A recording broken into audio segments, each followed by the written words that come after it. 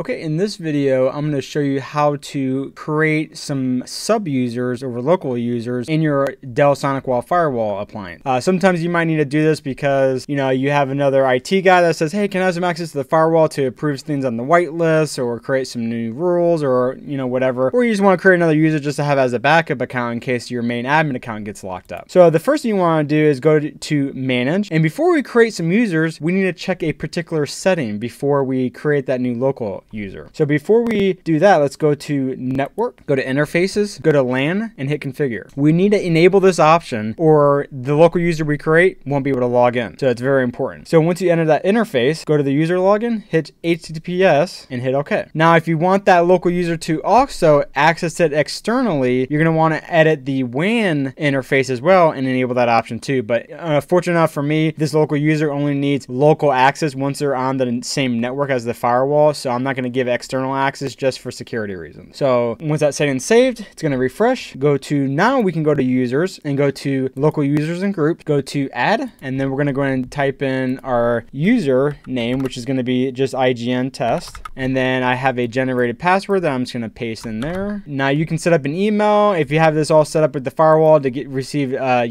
basically two-factor authentication, one-time pass method. You can enable that if you want to, but we're not. So we're just, like I said, this is just for testing. We're going to now go to groups because we need to give him some kind of access to the firewall. You can just give him VPN access, guest administration, limited administration. We're going to go ahead and do SonicWall, the administrator group, because we want him to have access to everything. So now keep in mind, that's pretty much full access, just like admin. So then there's other tabs here. We're not going to really dive in too much, but like this is for if you're just creating a user who just needs a VPN access, that's that tab, and just other things that you might need. So that's all we are going to set up. We're just basically set up another admin account. So we hit OK on this page now, and it's going to refresh. And you can see now that account has been created. Now to test this, to make sure it works and we can log in, let's go ahead and hit log out, log back in.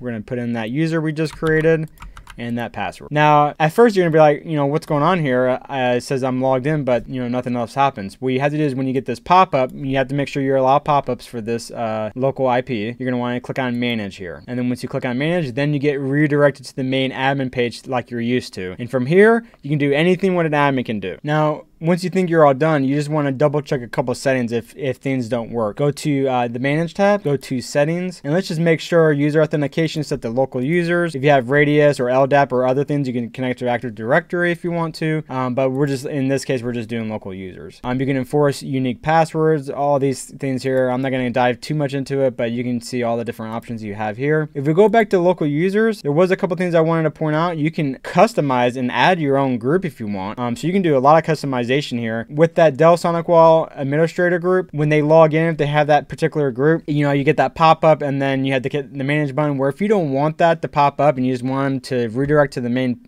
page, just edit that group. And there is a checkbox here. I believe it's on an administration page. Yes, it is. You can select this where it says members go straight to the management UI on web login. So if we hit OK on that, then we should get directed right to that main page. And you can see on the members tab, you can see what members are on that group, and you can see our IGN test is there. So let's go ahead and hit OK, and let's log out and log back in and see if that works. So let's go back here, we hit log out, then we go log back in, type in our username, which is the IGN test, and then our password that we generated, and it takes us right to our management page like we want to. Sometimes that pop-up is nice because it automatically logs them out after that 30 minutes of time. But like I said, that's your personal preference, but sometimes it's nice just to get them right to the page that they want to get to. Well, you guys, that's it. That's how you create a local user in a Dell SonicWall Firewall appliance. Very easy. I hope this video was helpful, and I'll see you guys in the next one.